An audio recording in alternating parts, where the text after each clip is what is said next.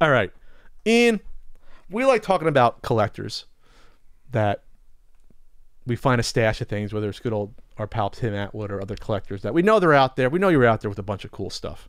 That's right. Unfortunately, though, eventually, sometimes you pass away while you still own a lot of stuff. In this case, 97-year-old man, Uncle Jimmy. I have an Uncle Jimmy I'll get into in a bit. Left the collection to his kids. Millions of dollars worth of baseball cards and memorabilia. This is amazing. It's amazing. So, this collection from Uncle Jimmy. I'm going to the ESPN article. Boonton, New Jersey. His name was James Missione. Born and died in the same place. Wow. How often do you hear about that anymore? Wow. Never married. Never became a father. Never owned a car. I guess his love was just baseball. Yeah. He walked to nearby jobs as a high school custodian and a chemical factory worker, leaving a small working class town only when he called to serve in Europe in the last 3 years of World War II. Die-hard Yankee fan, but also of Jackie Robinson. Spent most of his life curating a treasure trove of baseball cards that experts believe to be one of the most extraordinary private collections in the hobby's history. So what Jimmy did besides these, besides just having a massive collection, was he would take cards and he would mail them out to baseball players and just see if he would get a hit on them autographing it and sending it back. So he has an extensive collection of autographed cards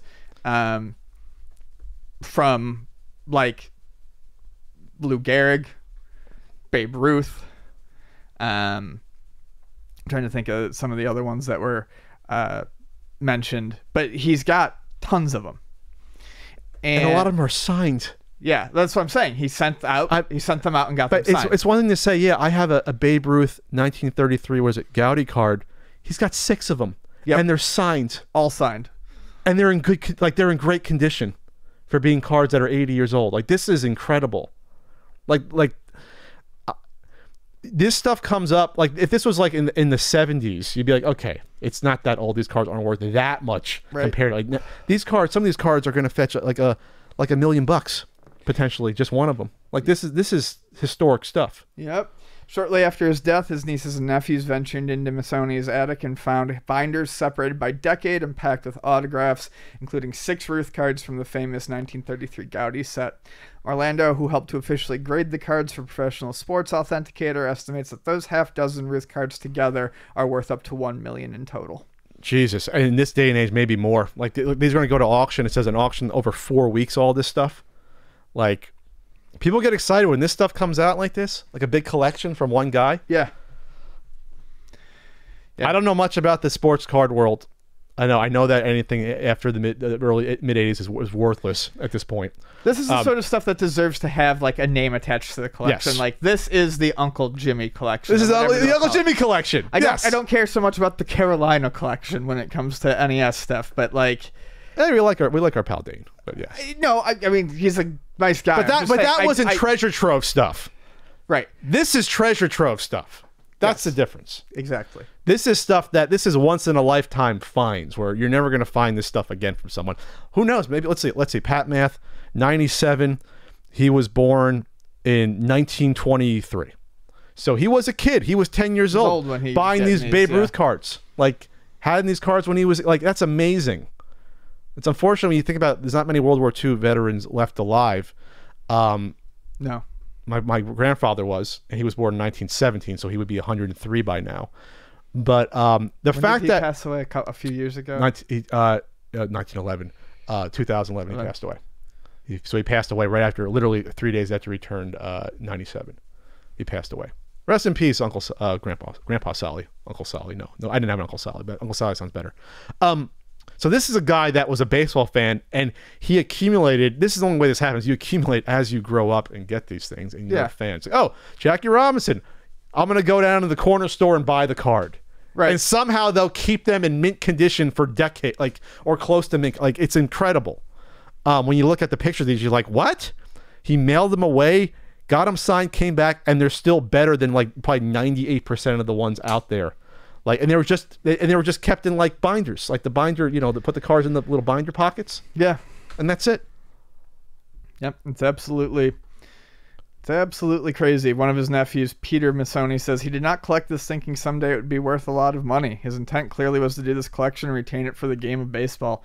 He 100% knew that he had stuff that nobody else had, and that his legacy really is giving this stuff back to the game of baseball. So, yeah, it's interesting. He had to have known he had this money, but what was he doing? He spent his life curating a fantastic collection to get it. I don't know. Shortly after his death, the family spent days cataloging Missioni's vast collection. And thank God that this stuff was kept in the attic. It wasn't destroyed by the humidity in Jersey or whatever, what have you. Maybe it was a drier area. I don't know. They identified key reference points from his life. They found pins that captured his support for Robinson, the sport's first African-American player. MLB's first one. They learned that Missioni attended a charity game in 1942 that saw Ruth come out of retirement and homer off Walter Johnson. That's amazing. That's literally like history. Wow, 42, he was way over the hill by then, obviously, Ruth. They sifted through old newspaper clippings and noticed that one of them was autographed by Mel Ott, Hall of Famer. They uncovered a letter written to Joe DiMaggio. They found the original envelopes that contain the autograph cards that are now worth a fort. They found the envelopes that were set. Yep. Holy shit. This is going to go for so much money. He did not collect this thinking someday it'd be worth a lot of money. Because these weren't worth money. Like, they weren't. His intent clearly was to do this collection and retain it for the game of baseball. He 100% knew that he had stuff nobody else has. And his legacy really is giving this stuff back to the game of baseball. There you have it. I mean, obviously some people are going to think, who cares, baseball cards? But just in terms of collective, almost everyone, probably age of 35, 40 or older, collected some sort of sports card in their life. If you don't like baseball cards, just think about this story as anything that would. I mean, the story here is that something was collected and kept in this good a condition for this long. Yeah, you know, by someone who was basically doing it just to do it for the love of it. Yeah, for the love of it. Not thinking about. Like a Tim Atwood, nothing about in the future that the statements might be worth, all six might be worth, you know, $500,000 put together in this market. I'm just going to do it. So where's this auction at again? Let's see.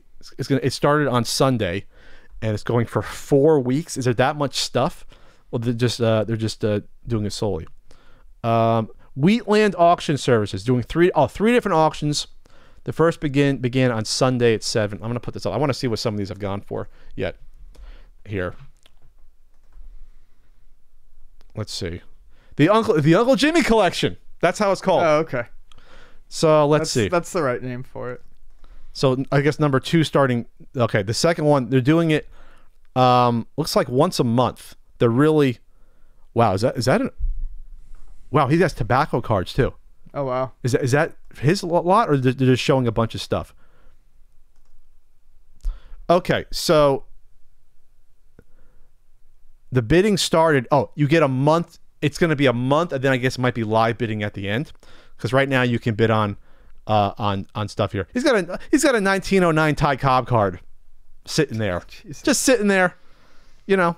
Okay, some of these are beat up. Not all of these are in great condition, but it won't matter for some of these. If you have an autographed Babe Ruth card, he's got multiple ones. Some of these are the same card. Like this is nuts. When you look at this stuff,